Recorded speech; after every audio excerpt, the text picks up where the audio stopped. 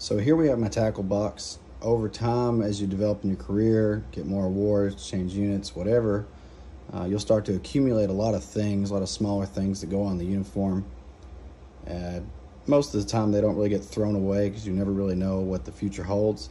So a lot of your senior NCOs or people that have been around for a long time, they'll get a tackle box or some sort of box or bag or something to keep all their things in. It's usually not this big. I've got a bunch of extra crap in there that really isn't needed. So I had to get the next size up tackle box just to make sure everything would fit. So we'll take a little dive into the tackle box and see what all's in there. Some of it, again, is a little useless for most people. But again, I'm kind of a pack rat when it comes to uniform things. So let's dive in and see what we have. In the top part of my box, I have all these additional ribbon mounts that I've collected for a while. Again, I don't really see myself losing any awards, so I could probably get rid of all of these, but I just keep them. You'll see some different things with your ribbon racks. You can have ribbons flush or up to an 1/8 inch apart. I like the way they look when they're a little bit more spaced apart, so all these are spaced.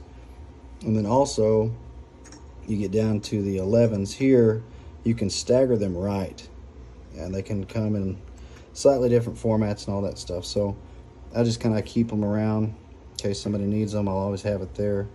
And again, I'm kind of a pack rat, so it is what it is. For the rest of the space in here, I've got some Air Force crap. I'm not Air Force. It's just from past projects and stuff that I've done. A little razor knife for, cutting this crap off.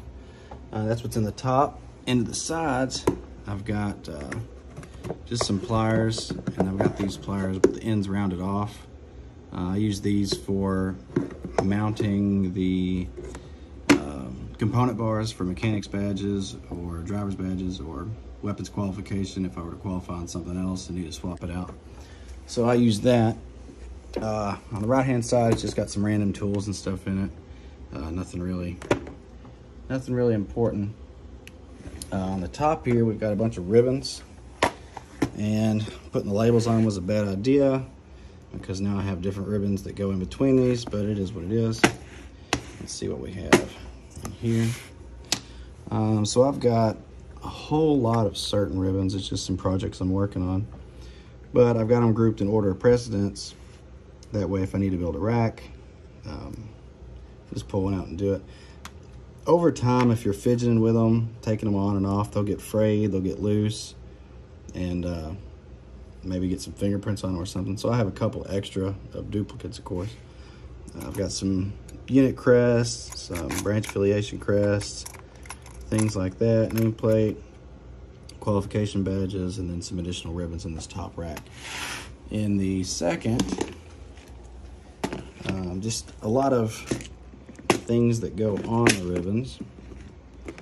I've got a bunch of oak leaf cluster sets, singles, doubles, triples, some hourglasses, some numerals for NCOES or the NCO PDRs, 2, 3, 4 oak leaf clusters again, mobilization devices, and then some silver oak leaf clusters just to kind of get ahead of the game. And then I've got a bunch of dammits in the event I would ever need those. And then I have this handy dandy little tool here. It cost me $10. Basically, you just set the oak leaf cluster inside, add a drop of super glue to the back, and then mash the ribbon onto it and let it dry. And the reason I bought this is if you get a new award or a second or third of the same award, you'll add that oak leaf cluster, and then you'll get on Rack Builder and spend $55, $60 to have a brand new rack sent to you. So for this, for 10 bucks, I can always just pop that one ribbon off, add the oak leaf cluster, pop it right back on, and I'm out $10 total. And then just a little bit of time and effort. Got a couple extra things, again, for projects and stuff that I've worked on. I don't ever see myself needing these, but there they are, just in case. And lastly, in the bottom, I've got just basically some extra spacers, bow tie, and a couple black ties for the ASU. And that is pretty much all that's in there. I guess on top I've got a couple things. I got the super glue to add the oak leaf clusters, and then over here I've got the measurement tool, which is very handy, and then a spare set of shoestrings for the dress shoes. But that's what's in my tackle box.